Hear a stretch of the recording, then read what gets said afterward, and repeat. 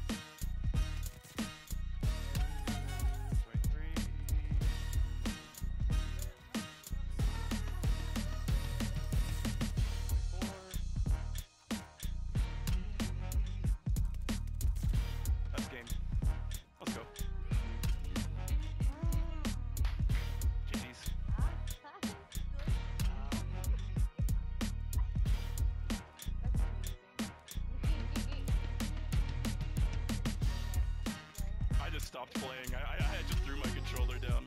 I heard.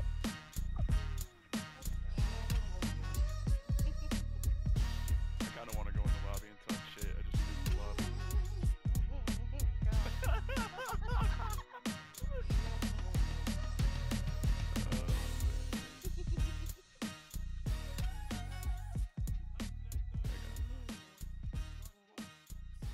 My team crashed. What's up? What happened? Did somebody drop a nuke? Was it? I don't. What happened? I did.